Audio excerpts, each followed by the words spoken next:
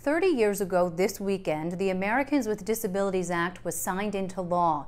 It marked a major turning point for the rights and opportunities for people with disabilities by banning discrimination in the workplace, schools, and areas of public life. But 3 decades after the law's passage, individuals with disabilities still face significant barriers to equality.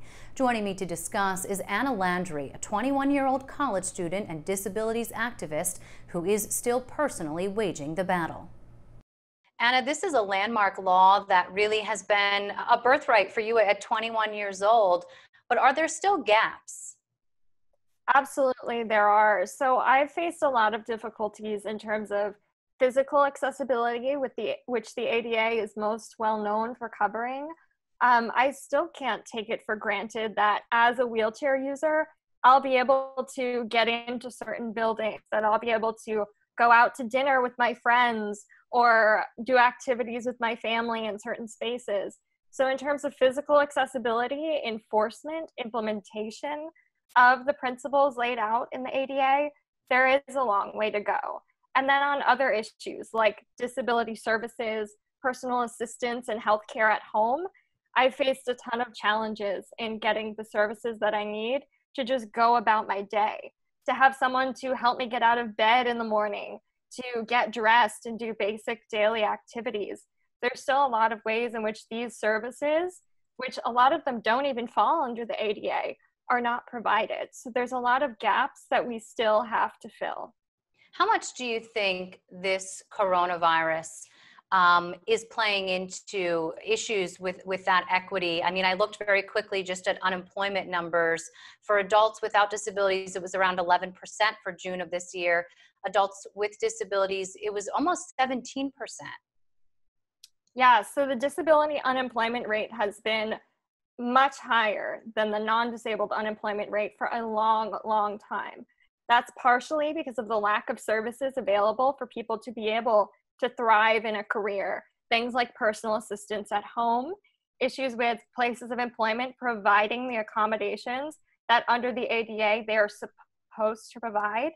And now during coronavirus, most disabled people are more at risk than non-disabled people for COVID. So not coming into work is sometimes a choice of life or death. People have had to quit their jobs or be laid off in order to stay safe. And there's been issues too with people getting their services. There's been a lot of interruption in those services. Finally, I think issues of medical rationing have been huge. In many states, including in New Jersey, we've had issues where disabled people are discriminated against in getting treatment for COVID. A lot of people have these stereotypes in their head that we have a lower quality of life, that we're less worth saving, less worth giving treatment to. So that's been a really huge equality issue, even though in theory it should be prevented by the ADA. I mean, I guess my question for you is, I think back to when this law was signed and the President Bush at the time called it a bright new era.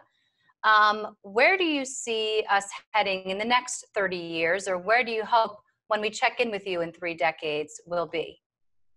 So I think we really need a more holistic understanding of what disability is.